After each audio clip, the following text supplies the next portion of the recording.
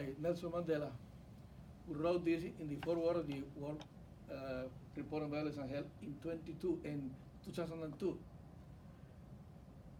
meaning that this quote was said by Mandela almost 10 years later, after we started our program in Cali. But the most important thing is going to the roots of violence. And that's the most important thought from the public health perspective. Public health, I have to say this because in many other occasions people ask me questions about the difference between public health and medicine. Completely different. We public health people, our patient is the community. As a doctor, you got a patient one by one. Our patient is the community as a whole to face different problems: violence, drugs, early pregnancy, alcohol consumption, drug trafficking, air pollution, many problems that are for the community themselves. So that is our approach. Public health is interdisciplinary and intersectoral discipline that has to deal with differences. Of course, we deal with diseases with this problem, but in this case, we're going to say the disease is violence. But take into account that that's the way we see it. So, to put you in perspective, our city is located in the southwest of Colombia, 120 kilometers from the Pacific coast. You know, Colombia has two coasts, Atlantic and Pacific coast. We got tropical climate, no seasons, no snow ever. Only in the snow-capped mountains, but not in the cities. No city in Colombia receives snow any time of the year. 2.5 million inhabitants, mixed ethnic group, mestizos, white, black, and indigenous people. And this is very important, taking into account your question, sir. It's very important because the condition of the mixed population gives us the need to work with all these groups. In Cali, we are 2.5 million, almost 800,000 are black people. Have migrated from other parts of the country. In the years of the Spanish, we got slaves there. Came from Africa, of course. Slavery was a problem in Colombia in those days, as maybe you all know. Cali is a city to receive migrants. Migrants from what? People looking for opportunity for job, education, whatever. But today, in the last 30 years, migrants as displaced people from the armed conflict and from the paramilitaries and drug traffickers that chase people that do not agree with them or try to do something different they want. So migrants in the city is crucial. At this moment, today, we receive almost 200,000 Venezuelans coming from this country to Colombia because of the situation there. You know, I'm not going to speak about that.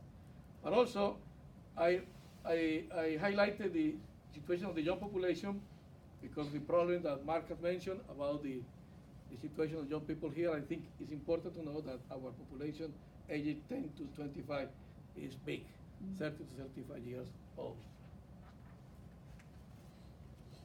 What kind of background information I want to tell you?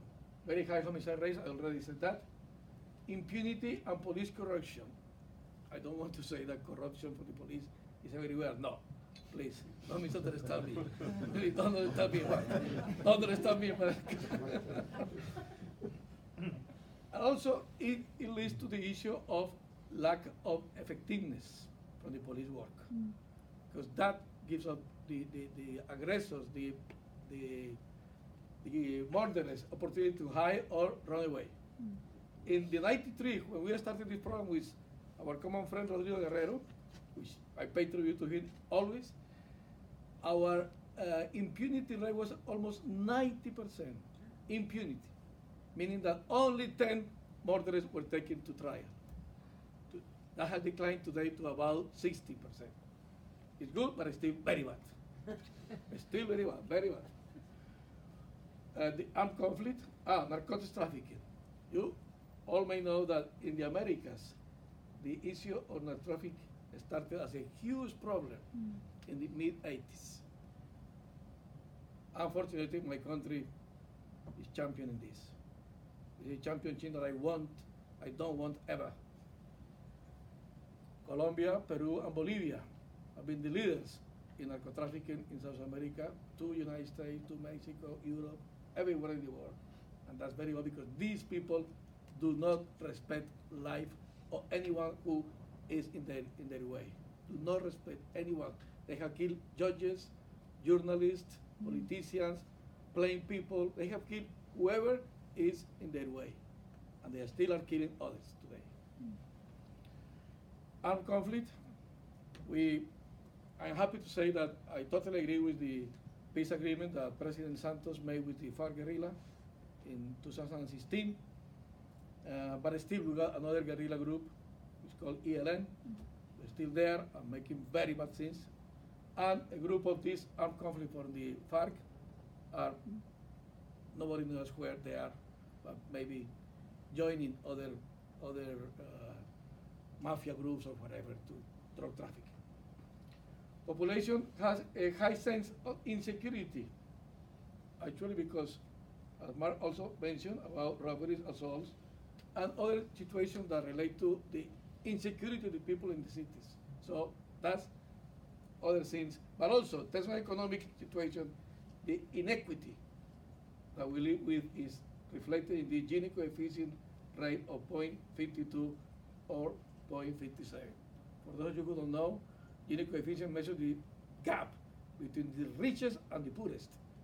If it's 1, it's the worst situation. It is complete inequality, total inequality. It's close to 0. It's no inequality at all. As far as I have read, the most equal country in the world is Finland, with about 0.18, which means that so far no country in the world is below 0.1 in inequality terms. But that makes the impression that's important because the situation of inequality is not the same as poverty. I want to stress that because poor people are blamed of being violent, on being people that you can trust, that are rude, bad things. But in terms of economical issues, the inequality is the most important thing, not being poor. Actually, in Colombia, one of the poorest areas in the country is the area in which less crimes are committed. So it's not being poor that leads you to crime. It's inequality and other situations like opportunities and that kind of situation. So, in the city of Cali, you have here a photo that reflects some of the environment there. As I told you, many black people in our community. A special area called the district of Agua Blanca, in which many of the poor people live. It's a peripheral neighborhood with high level of poverty and inequality, of course, high levels of violence, high risk area for many situations like infrastructure, sewage disposal, that kind of situation. However, good news is that this community has a very high reach of belonging to the community, despite these problems. They have a high feeling that they live here and they want to do something for their own life. Have a very good groups of art, music, dancing, and family life. You can see there you don't see here in England, in the UK, but people there in Colombia, as it's a non-season country, you can see people in the streets, in the pavement, sitting there, talking, drinking beer sometimes, and enjoying life with others, their neighbors. There is a let me recall this anecdote. There is a film called Good Afternoon, Ramon, in which a guy from Mexico tries to go to the United States. 3 times failed, 3 times back to the United States. Finally, he managed to know somebody in Germany that is going to receive him in his house in Germany for better situation. He goes to Germany, but no one was receiving him. He lived in the street for 3 days, Fortunately, an old lady, not very old, but a lady, take him, salute him and take him home. And he lives in a building. And you know why this film is called Good Afternoon? Because in that building in Germany live many old people, and they don't greet each other ever.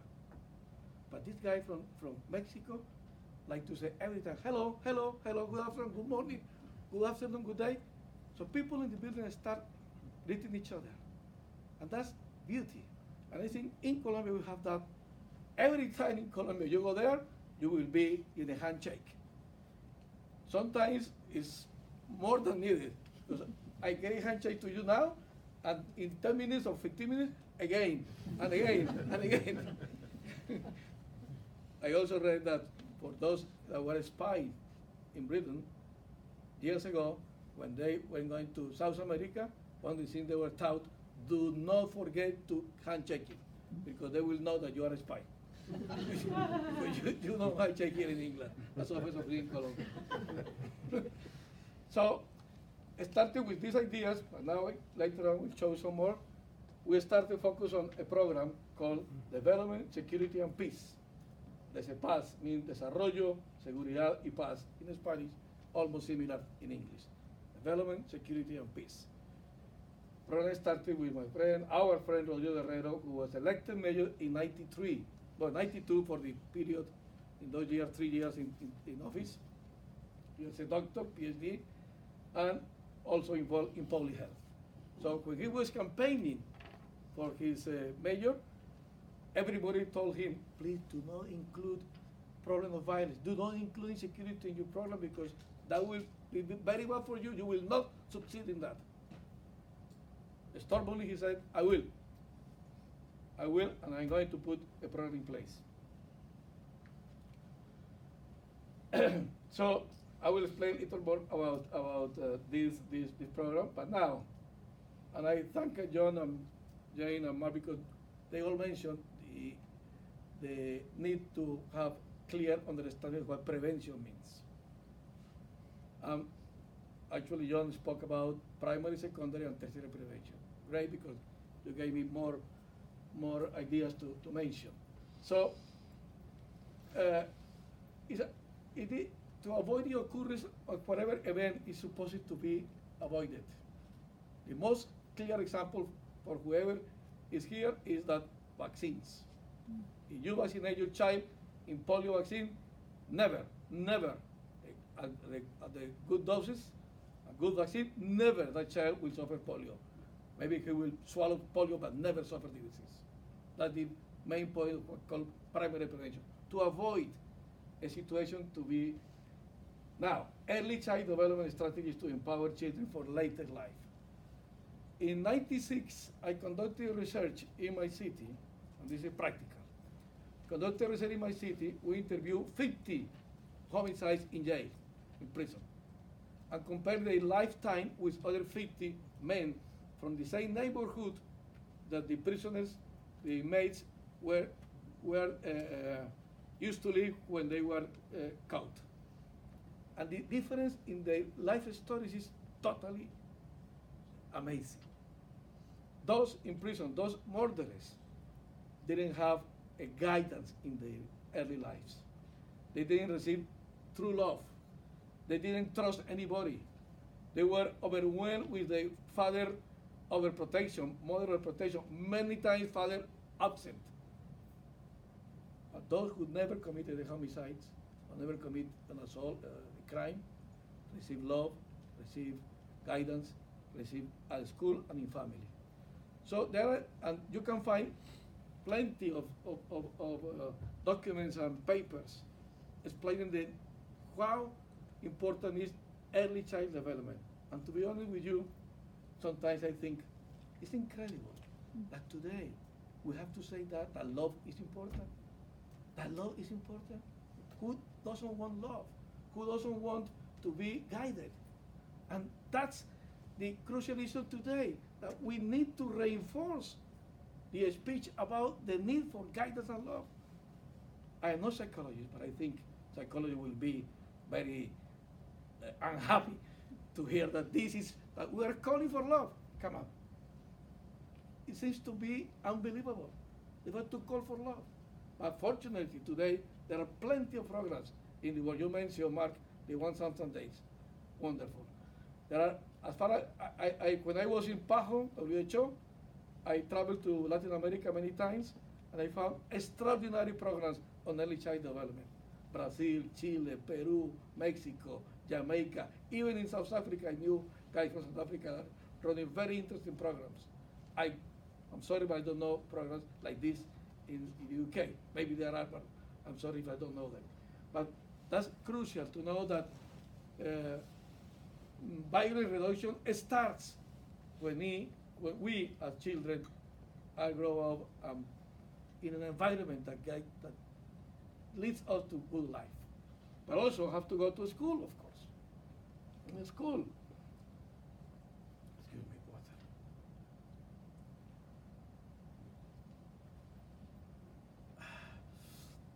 In the schools, people have to live experiences that don't lead them to violence. I also, please don't think I'm going to ask you to answer my request. But we who are here never have involved in crimes. Why? Because we were raised in that way, for sure. I'm completely sure that we are here have never received this kind of we did receive this type of education. Different levels, however, for sure. We don't commit a crime not because we we are afraid of being punished. Of course, that would be bad, but that's not the point. We have ethical commitments with our life. We have ethical compromises with our own neighbors and friends and family. We don't commit crime not because law says don't commit a crime. We don't need that. We don't commit crime because we think we can do that. Life is sacred for others and for us. So we have to respect that. I'm talking about early child development. Very briefly, this graph taken from Jack Heckman. Jack Heckman is a U.S. economy laureate, Nobel laureate in economy. And he shows that the early reinvestment, meaning prenatal programs and targeted toward early years, gives you a greater return later on in terms of economic, not only in terms of how you are going to be in life, but so those of you who think that we are wasting our money investing in children, you are quite wrong. If we invest in children, the very best, the earliest possible, will have better return on that investment later in life. Of course, we have returns at 4 or 5 school years or post-school years, but the earlier we start, the better the return on that money. So it means that the 3.3 million pounds you are going to receive, some of that has to go to early child development for sure. And why that? It has been proven also, there are a lot of evidence that childhood chronic physical aggression leads to that. School failure, tobacco, blah, blah, blah. In the United States, where this program started in the late, you will have this presentation, ¿verdad? True? This presentation can be shared with you if you want. In the late 70s, David Oz in the United States started a program called Home Visitation, in which he did this kind of thing, visiting poor families in trouble to help them to raise their children. Many other programs in the United States have grown up with these ideas. Good to say that in the United States they managed to follow the children up to the age of 20, 25 years old. And this control these lives with the others who didn't receive these programs, the intervention. And compare them, and the difference is overwhelming. Those who have been in a program for early child development compared with those who haven't, do not get involved in drugs, do not get involved in crime, girls do not get pregnant early in life, and better to say, or later to say, when they got a job, they got more money and they got more opportunities. So the difference is total. It's completely different when you receive this guidance, that otherwise you will be in this trouble. And maybe, and I said before when I mentioned my study in Colombia was visiting killers in prison, many of these have this problem in the early childhood. So it's a practical issue. Try to understand why a person gets involved in violence. Secondary prevention. Try to avoid further consequences of the harm done. In case of violence, for example, we are dealing with effective treatment and coaching for violence and drugs. I will explain you later, but briefly, young people who are at risk or involved already in gangs but haven't committed a serious crime, we focus on them. Because this secondary prevention is to avoid the further consequences of the attitude, the behavior. Domestic violence also is very important. I have many stories to tell, but I can now. Women who suffer domestic violence and keep quiet, don't talk to anybody about their problem, will be repeated battered by their husbands. Women who start talking, speaking out of the problem will get help and will get support and will know how to get rid of that situation. I have many examples of that, but that's a practical situation. Have to speak out the problem. So to get rid and support groups for families and friends. I, with others, prepared this model to explain. Maybe Mark, you can discuss this, but why young people get involved in gangs? And there is a kind of pathway, I could call it.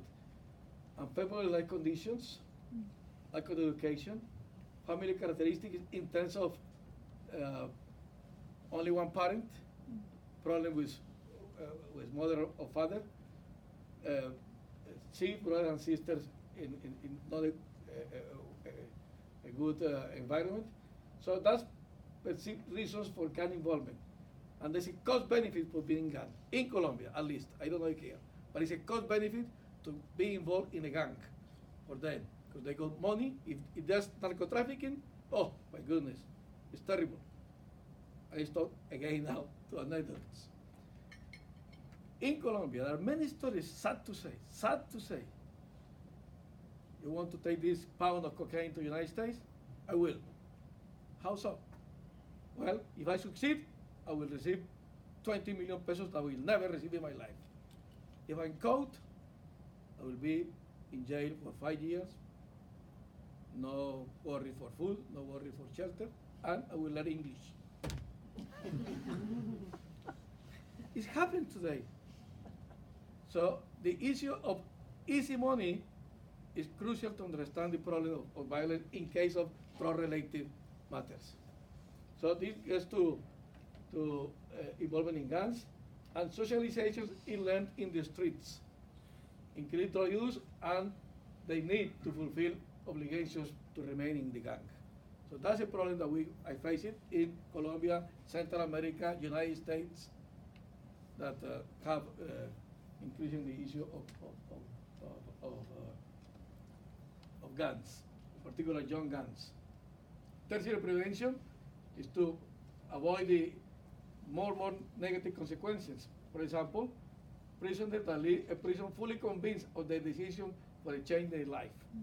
I don't know if in the UK, but in Colombia, for every 10 inmates that are freed, about 7 or 8 go back to crime.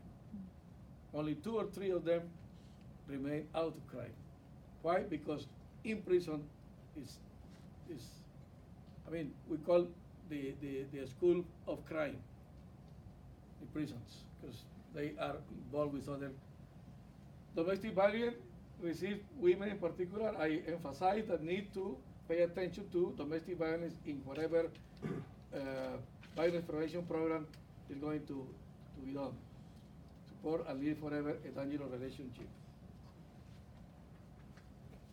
Another very quick graph to explain the situation on gangs. This is 2 pyramids, one with white base and another white at the top. So this is what I call the course or pathway of violence.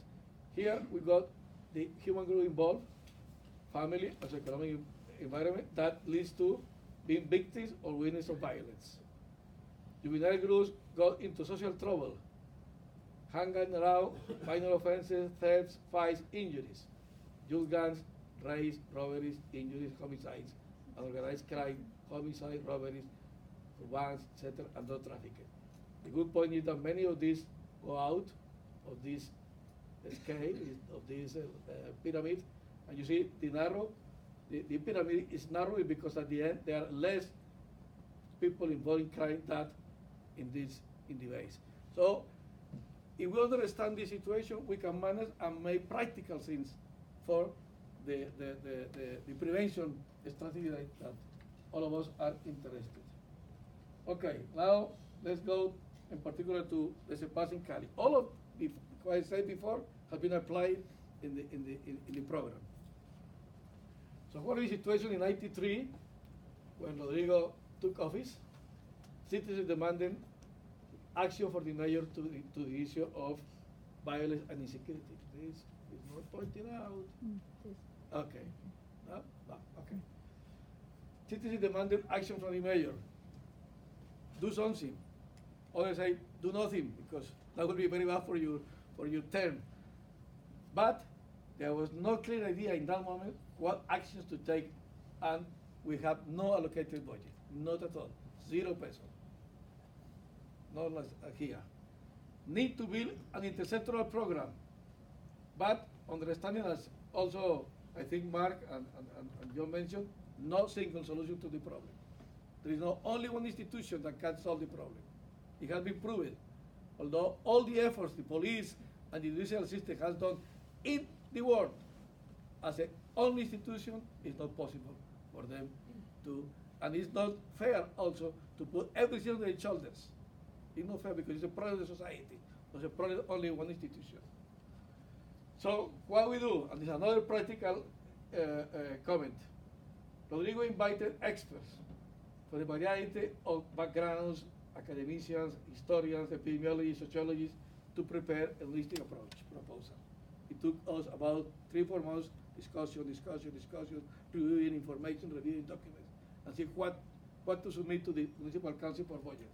So the draft proposal was submitted that year for approval and budget allocation. Later on, the president in that moment also knew about the project later on, and he also allocated money from the presidency. That money is from the city of Cali, exclusively. So what are the basic principles? Nothing new for you, I think. Nothing new. Violence is multi-causal. There is not only one cause of violence. So we need to have an intersectoral approach. Interventions should be evidence-based. You don't take a medicine that has not been proven, has gone to research. Hopefully, in violence also, we have to do evidence-based research decisions. And I mentioned that because many people propose single sins. Who to blame for problem? The media. Blame the media because the media speaks too much about that. No, blame the school, blame the family. But that's not correct. This is a multi-causal problem that has to be tackled in a multi-sectoral approach. Prevention is the priority. I don't think I need to go further in that. Community engagement, absolutely agree, totally agree with you. Community engagement is good. However, community engagement has one important experience in our case. We that developed the program, that made the program work, also were involved in the community themselves. I mean, it's no question that this guy knows what to do and send others to do that. No, we get involved with the community. And I think, maybe here you that too, but it's crucial that community, the young people know you and know that you are really interested in solving the problem because you are working with them, not working for them only, but working with them.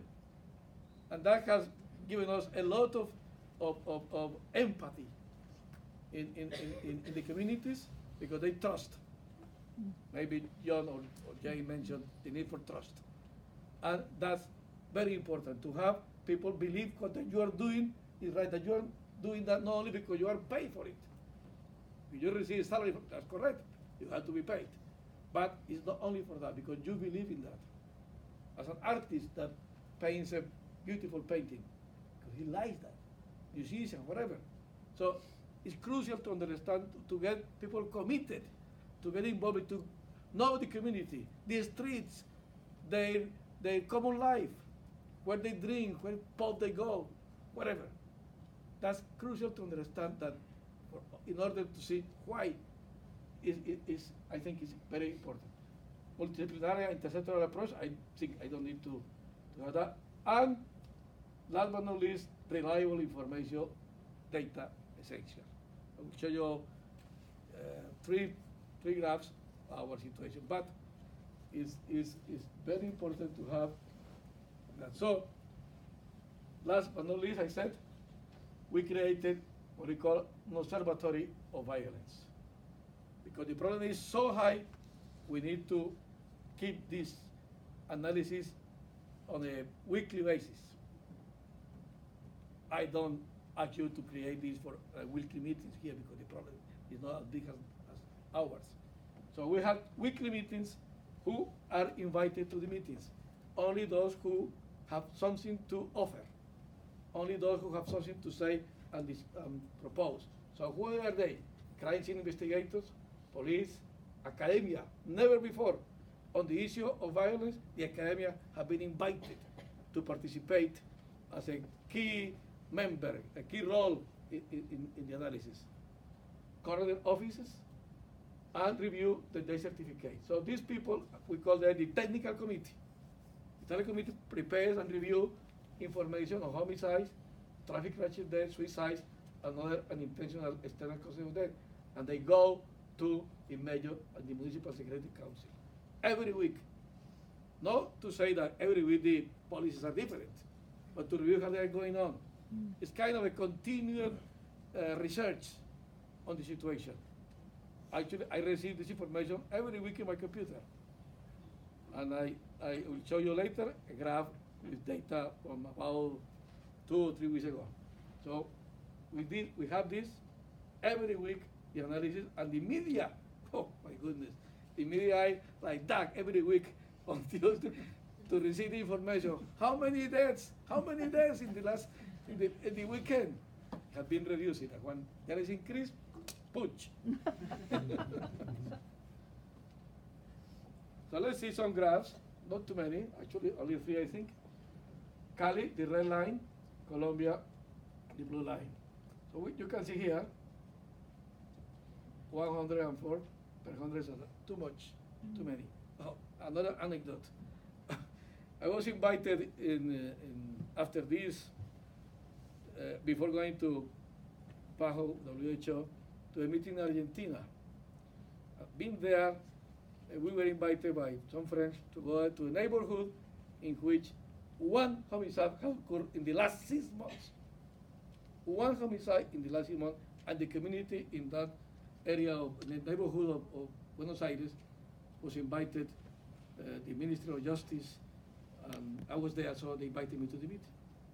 My friend who invited me to the meeting said to the people, like you say, auditorium like this friend of mine, Alberto, come from Colombia, for the city, in which there are about 2,000 murders per year. So I thought, what kind of presentation is this, introduction? If I am there, what's this guy doing here? We have one homicide in the last 6 months, and this guy is going to teach us what to do when in his city they killed 2,000? My answer, I was my internal soul. So when I had the opportunity to speak, I told them, you know why is that? Because we started very late. We started very late in Colombia. Hopefully we started someday. But we started very late to tackle this problem with this approach. So we managed to reduce that, you can see there, but it's still quite high, but we started very late. The situation has been worsening as I told you before, in the 80s because of narco trafficking, blah. Another peak here because these problems are not easy to control continually. So that's it. Now Colombia has about 23, 25 per 100,000, and Cali has in 2018 to 47, but it's going down again in the moment to 42. Again, the problem with youth ages, see, 20 to 29 years old, the highest. 30 to 39, second. All of them have been on the way down, all of them. 40, 49, yellow, and the blue one, children 10 to 19 years old. So in this analysis, we know that 90 or 94% of homicides are committed by a man, and the victim is a man. The victim is a man. Number of females that have been killed is also very important, but also fortunately have been declining. But 90 to 94% are young people, male, involved in as victims or perpetrators. And now you can have here a problem. I have a problem. No, you don't. I have this red bar here. This is not a rate. This is numbers of killings. The Observatory of Violence makes every week calculations to the same week as in the other years. No, this is not years before. It is from January 1st to July 13th. Same period, all years along. So in the year 2004, over the year before, we have been an increase in that, get to this peak. Number of people killed in the city in this period was 1,241. Why? In those days, the only explanation we have so far is that in those days, the mayor himself was not doing what he has to do in terms of violence prevention. It was kind of weakness in the program. Rodrigo came back to office, elected second term in 2012. Here. And now you can see. You can see? At this moment, we are kind of optimistic. The situation is going like that because it's working. The programs are working. So, what are the programs? Another practical things I want to share with you. John mentioned the need to look at risk factors. Of course, risk factors also apply. That approach or risk factor also apply to violence, to road trafficking, to road crashes. We say if you drink and drive, you will be at risk of a crash. But if you don't drink when you're driving, you'll never be involved in a crash, in an alcohol crash related. So that's what we call risk factors. Try to understand the risk factors. So we work with the police and all the law enforcement institutions, the prosecutor, to review data in the observatory. Alcohol restrictions. In Colombia, we call a person like a carrot. When that person is kind of soft, doesn't drink, is kind of nerd. So when Rodrigo was in office, we decided to create a law called the carrot law. The carrot law, why? To lower the time in which the pubs were open and the sales of alcohol. So people said, oh no, that's boring. It's very boring. We want to drink. No, you have to go to bed. It's 11 p.m. Don't go to the pubs until 1 or 2 or 3 a.m. in the morning. No, go to bed. It's time. You have to work tomorrow. Bye-bye. So lead to earlier closing of bars. A bar here you call pubs. Ban of carry. In Colombia, it used to be easy to take a gun with permit, but to have it in your garment, whatever, and it was forbidden. And very important, quite crucial, focus on target groups: children, youth, and women.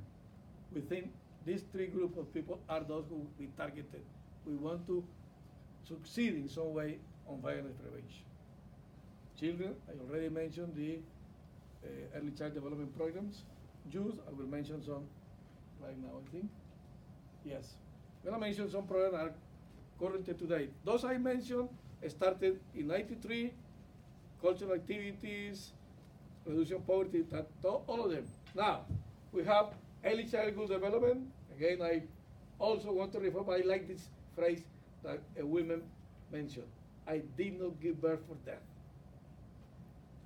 No parí para la muerte in Spanish. It's very strong in Spanish. You speak Spanish, then you can understand better. No parí para la muerte. I didn't give birth to death. It is very important for their mothers to keep their children alive. For boys and girls, 7 to 11 years, peace is my way.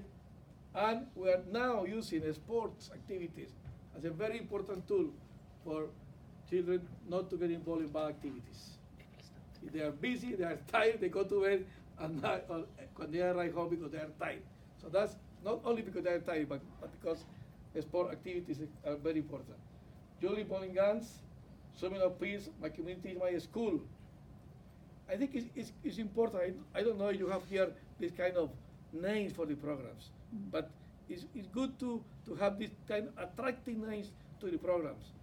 Yeah, you know, my community is my school. It gives a sense of belonging between the school and community. Our schools in Colombia, we call it, schools are not only teachers and students.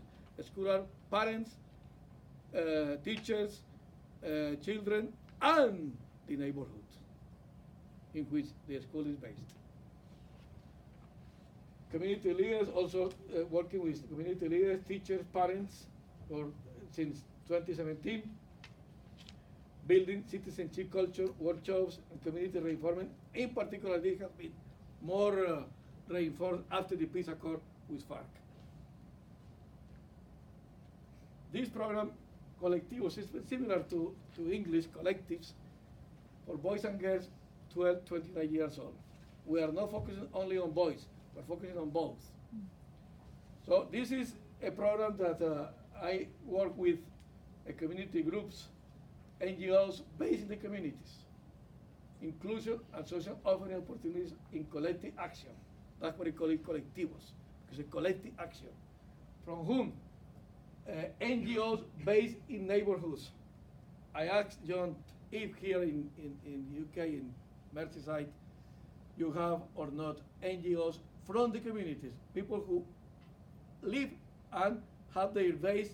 The NGO is based in the communities. This, for us, has been a good experience to work with NGOs based and live in the communities, because they know the people, they know how to interact with them, they know what are their expectations, they know what they want. I think I'm going too long because people are leaving. Commitment to work together. The weird thing was that these NGOs have been in place for 10, 20, 30 years. They know each other but never work together.